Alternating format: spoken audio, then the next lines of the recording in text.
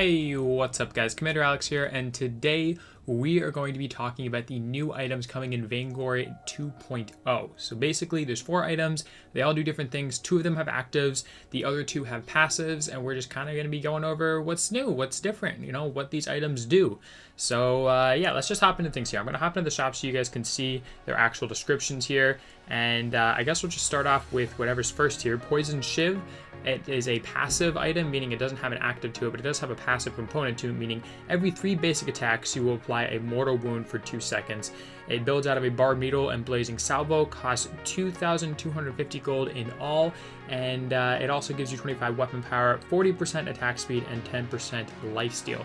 So this is the second lifesteal item to be added into the game, but what's really cool about it is it's passive, and it stacks incredibly well with high attack speed heroes or heroes who can get 3 auto attacks up very quickly. So one great example is Weapon Power Vox. You can auto Sonic Zoom, and that gives you 3 auto attacks within like a second to a second and a half. It's very, very strong, and that procs this. So it's really strong against heroes like Cruel, Rona, you know, heroes that are going to take advantage of lifesteal a lot, even Ozo because of his passive, anything like that. It's very good against them because it prevents them from healing as much. Mortal Wounds is basically kind of like a way to prevent enemies from healing as effectively. So if you proc this before someone fountains, the fountain is going to be less effective on them.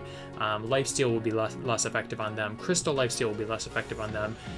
Passive heals from allies and things like that will be less effective. Basically, this prevents your enemies from healing as effectively. So that's how Mortal Wounds works. Every 3 auto attacks, it re-procs. So if you get 3 auto attacks before that 2-second Mortal Wound proc ends, then you're going to reproc it, and it continues to go. So for heroes with decent attack speed, you can pretty easily get this going like consistently throughout the entire fight, which is really strong, right? So like if you're going up against Cruel and you're just kiting him out like this, he's not going to heal like at all, and you're just going to destroy him. This is probably the strongest counter to Cruel right now.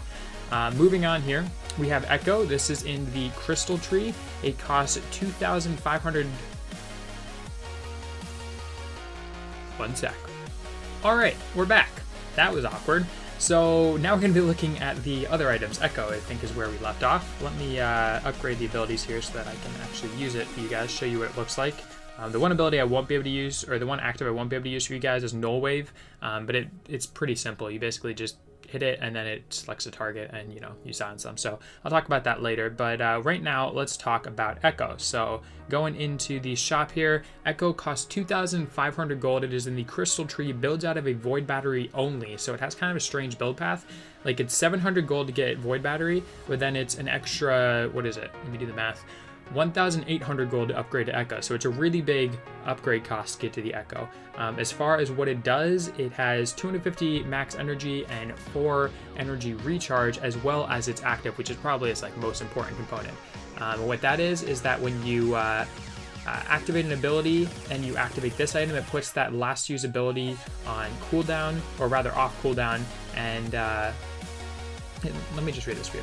The last ability to be put on cooldown is refreshed 115% of the ability's cooldown plus 30 seconds cooldown. So this is how they calculate the cooldown of Echo's active. It's kind of strange and it's kind of hard to explain to you guys, but basically let me just do a little bit of like math to show you what's going on here. So Chakram has, Chakram has a 5-second cooldown right now, okay? That means that if I use this Chakram right here, I can activate Echo if I want to.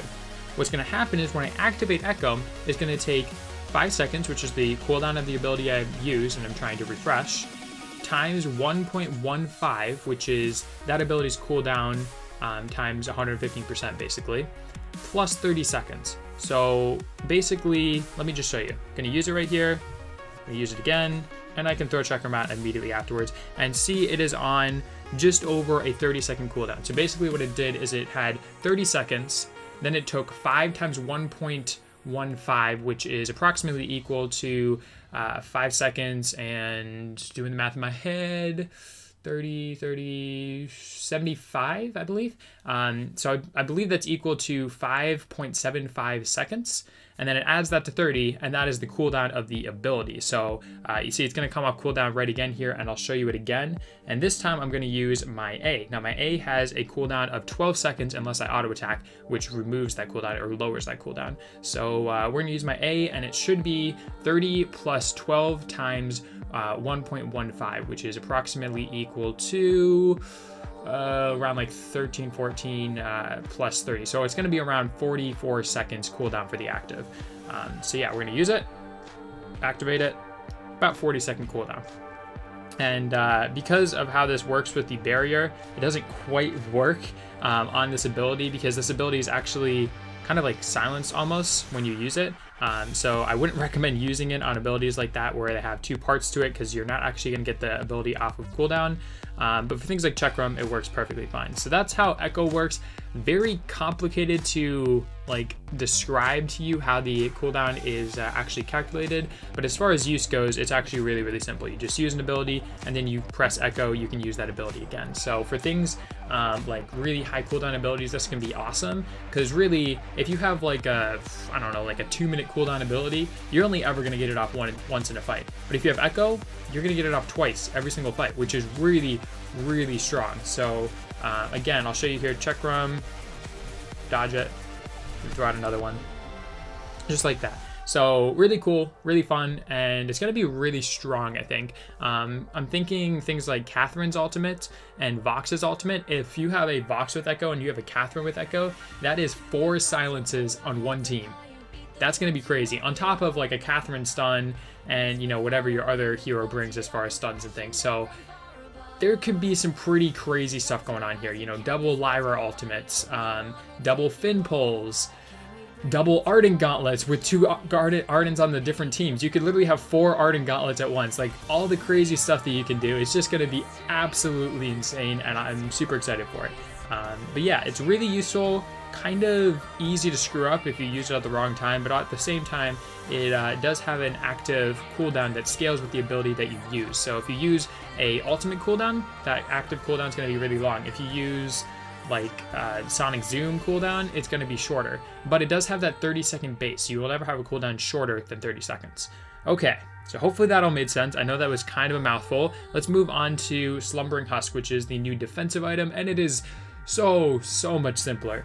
Slumbering Husk is built out of Dragon's Heart alone. It costs 1,600 gold, and it builds out of Dragon Heart. I already said that.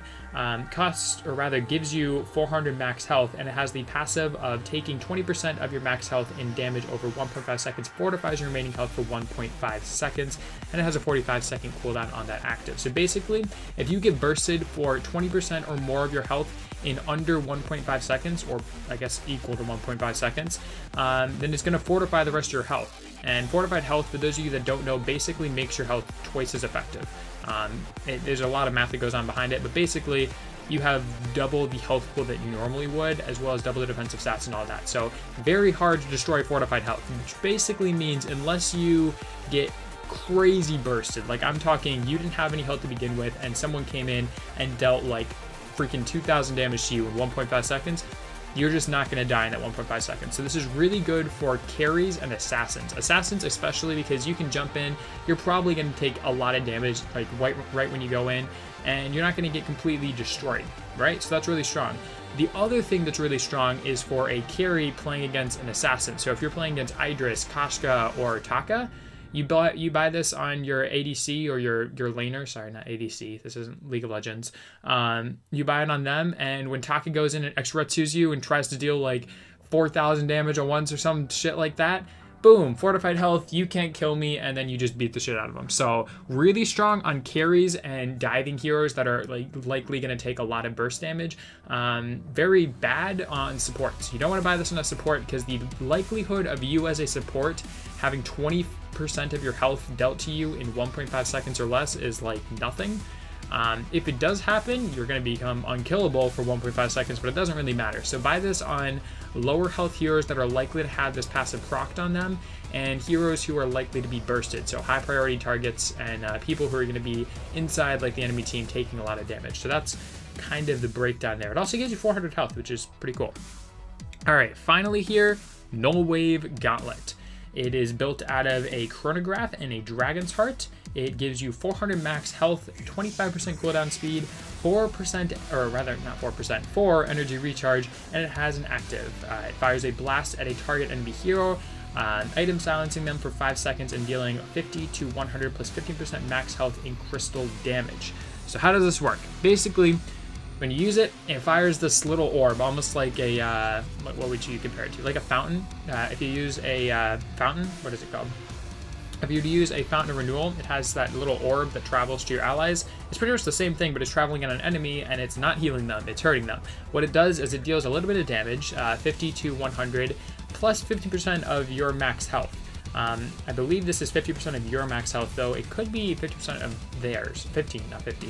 I'd have to check into that, but basically it deals some damage to them. It's not generally going to deal that much damage because you're probably going to be using this on enemy teams' roams because they have all these different active items. But in certain scenarios, it's actually not a bad idea to use this on enemy carries. So, you know, if you are diving for an enemy carry and you silence them so that they can't use their reflex block, that could be pretty strong. I mean, there's definitely ways where you might want to use this other than on a roam, but for the most part, fights are going to go like this. Both roams have a Nullwave Gauntlet, they use them on each other, and then there's no fountains or crucibles for the rest of the fight. That's pretty much how fights go nowadays. But what else does it do? Well, it item silences the enemy that you hit. So when it hits the enemy, they can't use any of their actives. It doesn't stop them from using abilities, but it does stop them from using actives. So you won't be able to activate your boots, you won't be able to use contraption, you won't be able to use crucible, fountain. What else can you activate? I'm trying to think. Atlas Pauldron. Like, you won't be able to use any actives, including activating Nullwave Gauntlet onto an enemy hero. So what's really interesting about this is it does have a travel time. So it's possible for two roams to use this on each other, both have them fire off and then silence each other, and they can't use anything else. But what's more likely to happen, and if you have the engaged under an enemy team, which is likely to happen, is you're going to throw your Nullwave Gauntlet onto an enemy roamer, and that roamer won't then be able to silence you back. So, you know, in the beginning of a fight, which is really important for a roamer, I think, is to get this Nullwave Gauntlet onto the enemy roamer before they get it onto you, so that you can basically have, like, the active advantage throughout the fight, right? Because if you get this onto them and they don't get it onto you, you can fountain throughout the fight, you can crucible, you can atlas, you can boots, you can do all this shit, and they can stand there and punch you in the face and maybe use some abilities. Like, unless they are a ability focused roamer, which some roamers are, they're not going to be doing much. So pretty cool, pretty strong, and definitely I think going to be a must buy for roamers. I think this is just going to be like late game. If you don't have a Nullwave Gauntlet, you're about to get destroyed. I think that's pretty much what it's going to be. I'd also be surprised to see this on, or unsurprised to see this on more than one person on a team. So, right, if you have 3 Nullwave Gauntlets, you know, you can just throw a couple onto the roamer, make sure that they can't use anything throughout the entire fight, no matter how long it is. Or you can, you know, throw one onto the roamer, one onto the jungle carry, who's also building kind of tanky, you know? It gives you some options. So it's a really strong item, and it has uses defensively, but mostly offensively, because you want to kind of catch the enemy by surprise and use this on them before they can use it on you. So that's it. Those are the 4 items that are coming to Vainglory in 2.0. Pretty freaking awesome, honestly. They're really cool, really exciting, and what I think is probably coolest is that you can do this. Crucible, Fountain, Atlas, Boots. Every single, oh no wait, not that, what did I want to buy? I wanted to buy Nullwave, there we go. Every single one of my items right now can be activated. I think that's super freaking cool that you can have an entire inventory of activatable items, and it's gonna make it so much harder for roamers, but that's just kind of me. Anyway, hopefully you enjoyed the video. Thumbs if you liked it, subs if you loved it, and I'll talk to you guys in the next one. See ya.